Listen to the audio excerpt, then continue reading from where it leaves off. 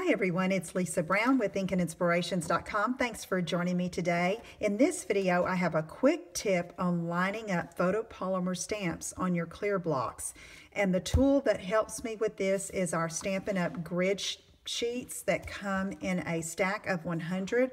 They're in a pad that you tear off the sheets when you're done with it and ready for a fresh one. It's imperial measurements on the front side, metric on the back.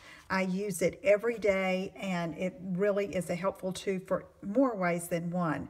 But for this, I wanted to show you, I have this Happy Easter, this well-loved stamp that I've used quite a bit. And it's photopolymer. It's from the Crazy About You stamp set in the big annual catalog.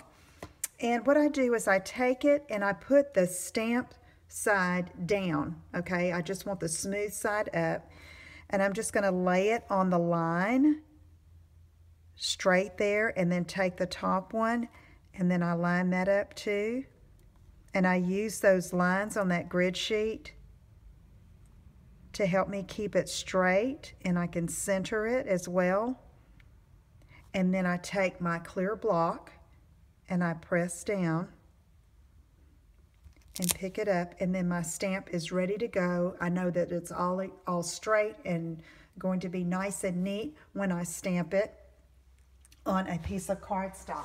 So let me just take a scrap piece here and show you. I got some Melon Mambo ink. Let's just ink this up and stamp. There we go. Okay, all lined up and ready to go. I hope you can use that tip. Be sure you check out our grid sheets in the online store. If I can help you with anything, let me know. Thanks for joining me, and I'll see you again soon. Take care. Bye-bye.